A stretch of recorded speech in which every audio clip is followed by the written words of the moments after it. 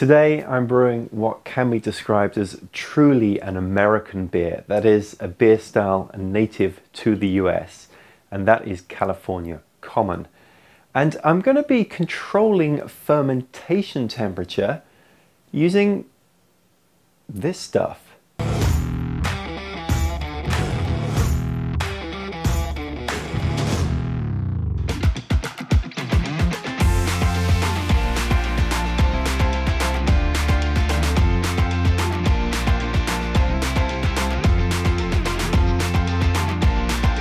I'm Martin Keane, taking the Homebrew Challenge to brew 99 beers in 99 weeks.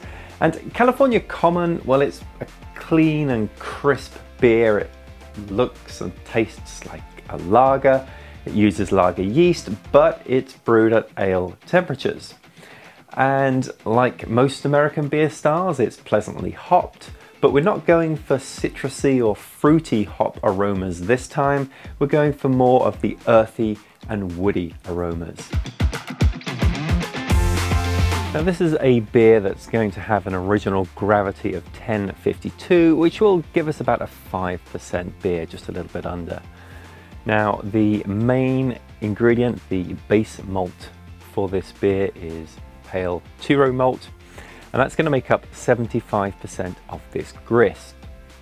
Then to this somewhat blank canvas, we do want to draw out a bit of malty sweetness. So to that end, I'm adding in 10% of Caramel 40 and 10% of Munich Malt. Also adding in 4% of Cara-Pils, and then just for a little touch of sharpness, I'm adding in 1% of Chocolate Rye. Filling up my cup, coffee talk on the screen porch. So in love, now you're the one I'm losing sleep for. And I hope the wrong one slip right through your magic fingers. And I hope we find some way to fall in love like we were. Yeah, you're the only reason I was California dreaming in the first place. Seeing you in sundress seasons got me. Controlling fermentation temperature is pretty important for most yeast strains, and the way that I do it is I used chest freezers. So here I've got a chest freezer with a temperature controller set to 68 degrees Fahrenheit that's controlling the temperature for my two fermenters in here. But I've recently started fermenting some of my beers in this. This is an Anvil 4-gallon fermenter, and it's designed for small batches. And when I put this thing in my chest freezer, it's kind of dwarfed in there, and it honestly seems a bit of a waste to use such a large area to control temperature.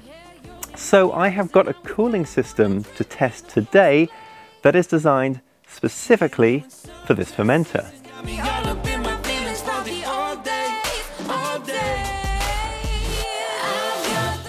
So let's take a look then at how this cooling system works. And the main difference is, rather than using ambient temperature, which is what I do with my chest freezer, I'm going to control the temperature in here by flowing cold water through the fermenter. And I'm going to do that using this, which is called a cooling coil. And basically it's going to hook up to some hose. The hose is going to run icy water through it via a pump, and then we're going to control when that icy water should flow through the fermenter using a temperature controller. So that's the basic idea of it, but let me show you all of the parts. So first of all, we've got this jacket. This jacket is going to wrap around the fermenter itself, and that way we will be able to insulate any sort of temperature changes. So this should give us a more consistent temperature reading. I have a stopper here that's going to go in the top of this thing, and through that stopper, that's where I'm going to put all of this stuff. So I'm going to take my cooling coil, and that's going to run through the top of these holes in this stopper.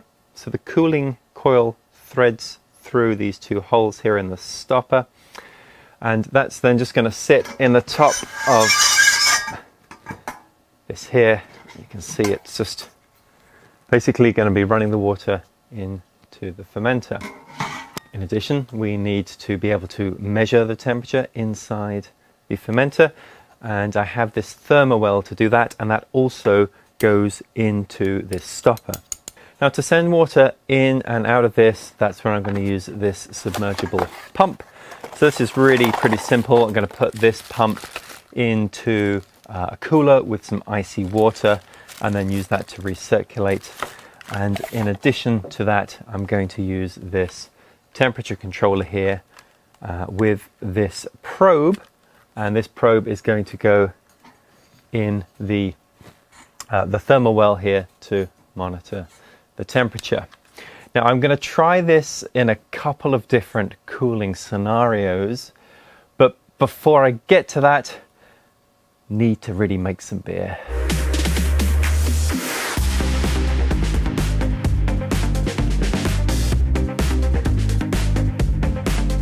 Hops for this, it's all Northern Brewer. I think you'll see a lot of California common recipes tend to favor this hop.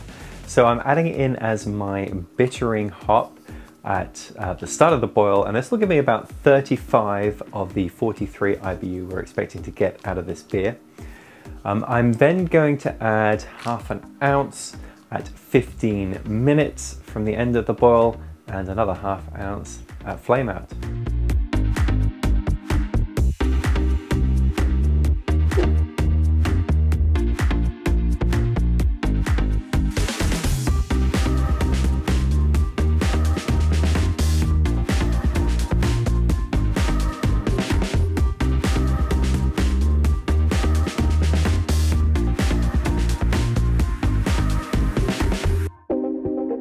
I've put the jacket on the fermenter and transferred the wort that is now cooled. Came in at an original gravity of 1058, so a little bit higher than I was expecting, a bit more efficient. Now, this needs to be cooled, this wort, a little bit more before I can pitch any yeast. This is one of the things that I'm finding with brewing in the summer, is my groundwater is around 80 something Fahrenheit, so it's just not able to cool down to pitching temperatures, and I want to pitch at about 68 Fahrenheit. So what a good opportunity to try out a cooling system. So let's get cooling. So I've got the lid, which I'm going to put on here and tighten up. And now in this 4-port stopper, I've got the cooling coil, and I've also added in my thermal well. I'm going to put this in there. There is one unused hole that is going to be used for the airlock, so just quickly drop that in the sanitizer and then put that in. Now I've plugged in my Anvil temperature controller and then put the temperature probe into the thermal well here. That's reporting that the beer temperature is currently 87 Fahrenheit. And I've set it to say that I want it to be 68 Fahrenheit. So now it's got the cooling light on, which means it will power on whatever cooling device we use to cool this stuff down, and that's going to be my pump.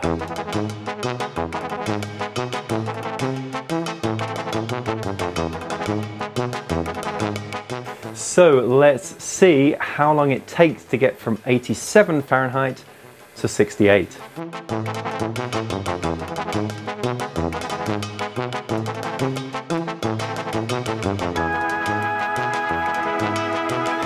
We're now at 68 Fahrenheit, 20 Celsius, and yeah, I just let it run while I was going about my business cleaning the brewery.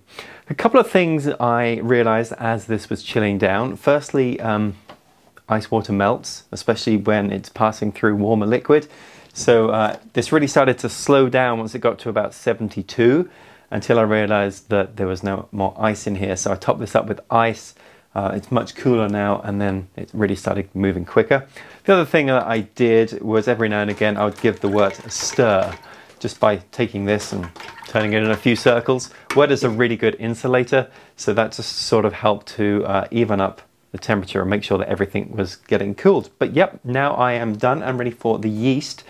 And I am using Wyeast 2112. This is California lager yeast that I am pitching at 68 Fahrenheit, 20 Celsius, so at ale temperatures. So let's add this in. And that's it. So now we enter phase 2 of the cooling experiment, which is to see how this does during fermentation. So right now everything's still plugged in, it's set to 68 Fahrenheit, but the pump isn't running because this thermometer reads that it is currently at 68. So this will cycle on and off as needed, and I'm just going to check this every now and again to check that the water is still relatively cold and maybe add a little bit more ice over the next few days.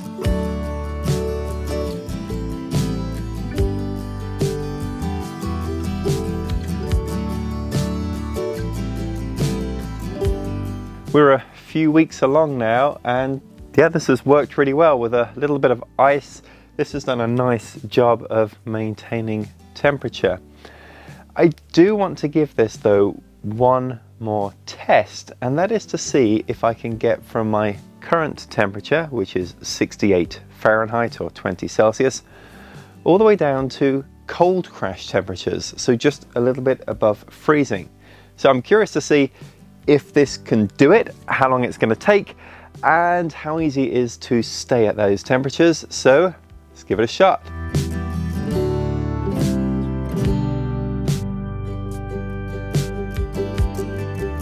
So I've left this running most of the day. What I found was within a couple of hours I got this down to about 45 Fahrenheit, but then all my ice melted. So I added more ice, that cooled the water a bit more, but again I've got just a bucket of water here. So the fact that I'm not able to close this cooler all the way means the ice just keeps on melting. But given that I've not been able to keep ice in this cooler, instead what I'm going to do is I'm just going to move this fermenter into my chest freezer, bring that down to the final cold crash temperature of just a couple of degrees above freezing, then move it into a keg and give the beer a try.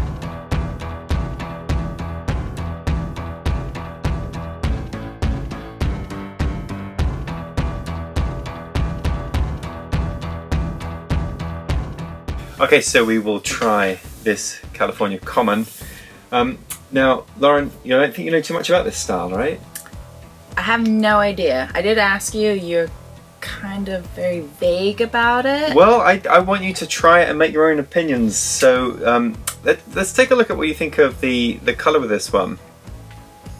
Alright, so it's kind of a deep amber, very bubbly. Mm-hmm. I do want to say, when I poured it, the head retention was amazing. Like, it did not go down at all. It took me a while to set the cameras up today, and yeah, it just stayed there, and it was great.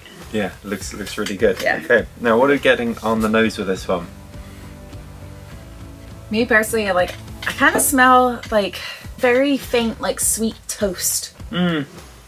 Yeah. It's very, very, very faint. It is faint, but you're right, it's there. But it also might be the great head retention that's like... I see you're impressed with the head retention on this one. Yeah. I'm very proud of every time I pour a beer and it looks amazing, and then I'm like, oh. You are responsible for our good looking thumbnails on this channel. Yeah. Okay, let's go in for the taste here. Okay, let's do it. I did take this to the neighborhood outdoor happy hour on Friday. Oh, everyone drank before I got there. Gotcha. Yes, and I think the thing that most people said was this is very drinkable. You know, which is just to say it's very easy drinking. It was a boiling hot afternoon, and it's kind of perfect for that sort of environment. Yeah, everything's quite subtle about it, I think. Yeah, it's quite subtle. One thing to say about this beer, because you mentioned lagers earlier, it does use lager yeast to brew it, but lager yeast is usually fermented at cold temperatures, but actually you take this lager yeast and you ferment it at ale temperatures. So it's kind of like, if you think about it, kind of like a hybrid beer. Yeah, that's exactly what it is. Yeah, it's a hybrid beer. So it's a lager that's brewed like an ale. Now, next week's beer is, well, what did you call this? Amber coloured? Amber. Yeah, the next beer is just a shade darker than this, but not only am I going to brew next week's beer, but I'm also going to have a hand in preparing the ingredients. So that is next week. You are? I am, yeah, cool. I am. But for now, Lauren? In lieu of my shirt, cheers!